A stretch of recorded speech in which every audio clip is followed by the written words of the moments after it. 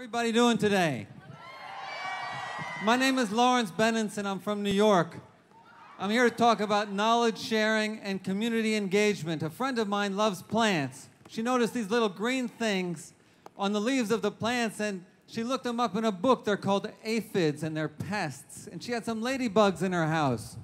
And she knew from previous research that the ladybugs eat aphids. So she put the ladybugs on the plants. That's bad news for the aphids, but really good news for the plants and ladybugs. That's knowledge in action. Then she told me about it. She told her friends. When you read stuff and learn something, tell someone else. There is no clickbait in books. Community engagement. I'm preaching to the converted. You're here.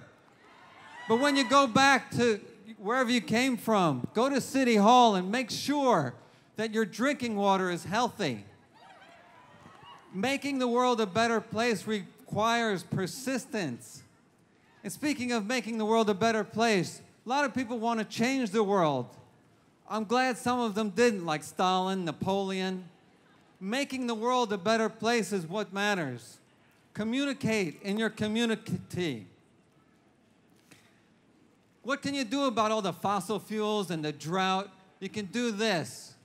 Turn off your computers before you go to sleep at night. Don't put your computer to sleep. It's not sleeping. It's sucking the energy out of the world. Turn off the water when you brush your teeth.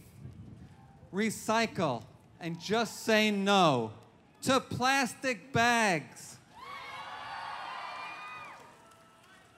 On their deathbeds, people don't wish they'd spent more time on Instagram. They'd wish they'd done more stuff. Like you all being here today is wonderful. But wait, March for Science shouldn't it have been in March?